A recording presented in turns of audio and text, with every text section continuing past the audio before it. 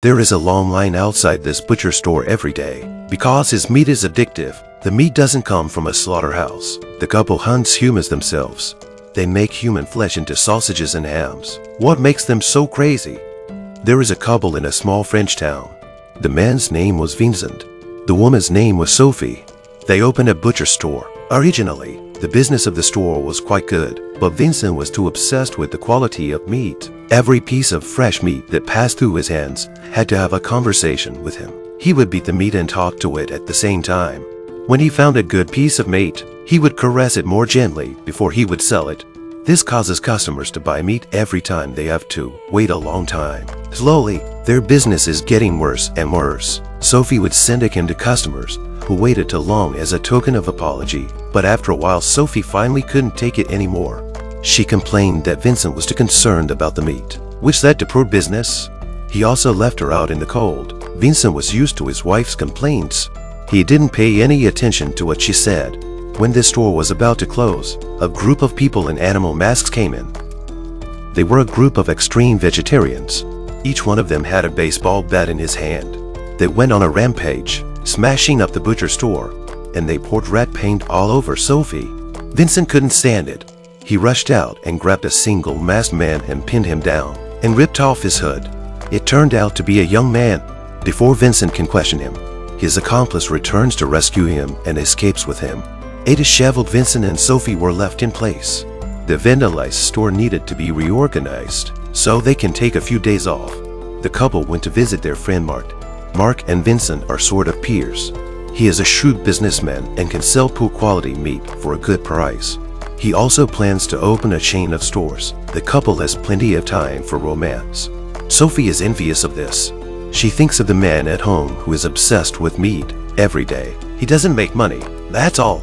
He didn't even have time to go out with her for romance. Sophie is furious. Mark heard that Vincent's butcher store was being harassed by vegetarians. Mark took out a gun and gave it to Vincent. He said that if you have this gun, they won't dare to come and cause trouble anymore, even though Vincent didn't have a gun license yet. Vincent accepted the gift anyway. On the drive home, his wife's anger was all over Vincent. It made it hard for Vincent to concentrate on his driving. When he passed a man on a bicycle, Vincent looked in the rearview mirror and found the man on the bike was the vegetarian who vandalized the butcher store a few days ago. At this moment, he also found the outlet for his anger. He decided to take revenge on this man. He braked hard and stopped the car in front of him. Then he quickly backed up. The car suddenly hit something. The couple frowned for a moment. They waited for a while before finally getting out of the car to check the situation. The man's body turned out to be so fragile. He was already lying still in front of the car. Vincent was terrified. He decided to call the police first. Sophie said she didn't want to be separated from Vincent. Why don't we pull the body back first? Sophie always watches the Law Channel, so she's very familiar with how crimes are committed. She encouraged Vincent to cut up the body into pieces and then dispose of it. Cutting up meat is Vincent's forte. He put his body on the slab, but the first time you cut up a human being, there's still some resistance. But once he makes the first cut, the rest is easy. He grabs a variety of knives and gets to work. He even used a saw. The dog was salivating at the sight. Vincent wasn't cheap either. He cut off 2 ears and threw them to the dog. The dog quickly ate it. It seems that the meat tastes good. It was late when Vincent finished dividing the meat. He was so tired that he fell asleep on the couch. The next morning the store opened. A regular customer came to buy the meat. She said that the ham Sophie gave him earlier was good. Vincent cut up some slices of the human meat he had cut up last night and handed them to Sophie. Sophie tasted it and thought it was different from the previous one. The taste of this meat was better. Vincent explained that this was the new pork from overseas. The customer listened to the recommendation and bought some, but the customer went back and shared the news with his neighbors. Everyone was impressed by the meat. The meat in Vincent's store was quickly snapped up. Although the business was so good today, Sophie was not happy. She thought this was strange and unusual. Vincent confessed to her that the real source of the meat was the guy he bumped into yesterday.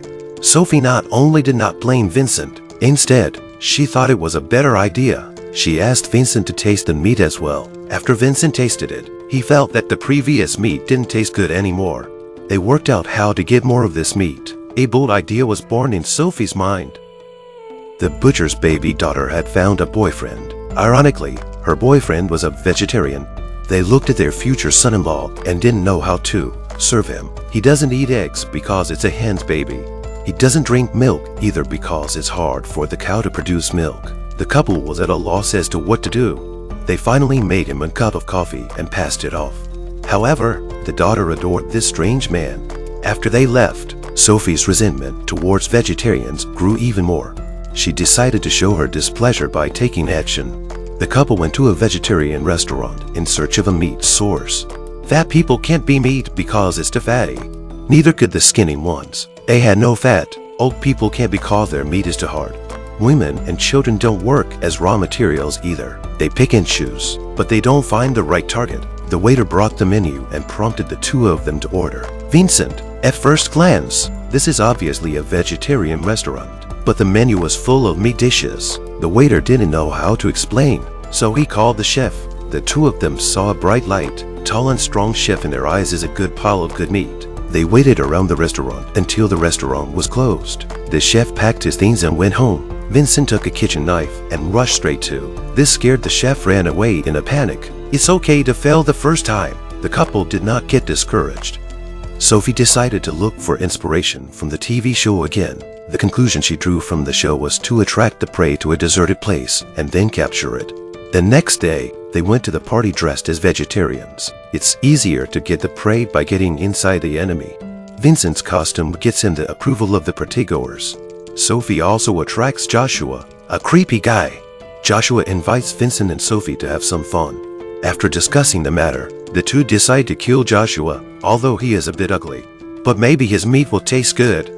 Joshua leads them to a parking lot. However, there were already two people waiting for them. They saw the crowd and tried to slip away. When they heard about their plan, Vincent was instantly intrigued. It turned out that Joshua was the same group that had vandalized Vincent's store before. This time they planned to vandalize Mark's butcher store. Vincent was already not convinced. This time he decided to join the action. Sophie had more concerns, so she didn't go along. A group of people dressed up and wearing animals went to Mark's store. Then they went on a rampage, destroying everything. The butcher's counter and shelves were smashed to pieces. Looking at Mark's picture on the wall, Vincent ripped it off. He also took it out on the Mark's head billboard. He did the job and it was like he didn't do anything. He was trying to get some fresh meat, and he was disappointed, especially Sophie. She took it out on Vincent. Vincent was not to be outdone. The argument between them became more and more heated. Vincent felt that something was wrong and left early. Alexander at the restaurant saw the two fighting and thought he had a chance. So he went up to Sophie and hit on her. They chatted and learned that they had a lot of hobbies in common. Alexander even gave Sophie a ride home. When Alexander said goodbye, he said he was actually a vegetarian too.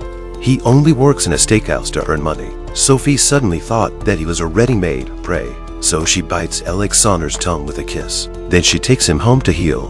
Vincent is at home, depressed. When he sees another man, he's furious. Sophie spurs Vincent on and says, "If you don't like it, kill him." Vincent immediately starts to sharpen his knife. Sophie smiled with relief. Vincent suddenly thought, if the animal is slaughtered under stress, it will secrete an acidic substance. This will cause the taste and texture of the meat to deteriorate, so we should let the animal be slaughtered in a happy mood. Sophie said that would be a good idea. So she got the oils and gave Alexander a relaxing massage. When she was done relaxing Alexander, Vincent had lost the urge to do it again. He's starting to lose his grip again. Sophie stimulated Vincent again with her words. Vincent gritted his teeth and rushed out. Alexander was already naked and waiting for Sophie. Vincent went up to him and slapped him in the face. Then he picked up the lamp and smashed it. Alexander was unable to react and lost his breath. Suddenly, the door was opened. They were stunned. It turned out to be their daughter, who had come home to complain about a fight with her boyfriend. They disguised the scene and said nice things to distract their daughter. Then their daughter was sent out of the house in a daze. Vincent was afraid that the meat would not be fresh after a long time, so he rushed to split the meat with his wife. The two of them smiled at each other. They finally found a common hobby. They fell asleep on the couch after a long night's work. Then they were woken up in the morning by Mark's phone ringing. Mark came to work in the morning to find the store had been broken into, so they called the police. The police came and looked at the scene. They ate bread and said they would deal with it as soon as possible. This attitude is a bit perfunctory, but he was very enthusiastic about Vincent and his wife. It turned out that he had eaten and was thinking about the new meat in Vincent's store. Because Vincent was closed for the time being, he couldn't eat it anymore. Vincent promised to give him fresh meat. Vincent had not yet started selling the new meat he had killed last night, so he gave some to the cop. This cop seems to be more interested in food than work, so much so that he didn't care about the missing persons in his district. Vincent's butcher store is back in business. Because of the delicious fresh meat, long lines of people lined up in front of their store to buy meat. They now specialize in hunting fresh meat. The vegetable picking sheds, the camping meadows became their hunting grounds. On this day, they had an appointment with a vegetarian on the pretext of smashing up a butcher store. This man was a hard patient. He saw Vincent with a butcher's knife and ran in fear. But he didn't take a few steps before he fell on the ground. Sophie and Vincent looked at each other and smiled. They didn't think they'd catch their new prey so easily. They took their new meat to Mark's house for a visit. Mark ate it and found Vincent's meat to be really good.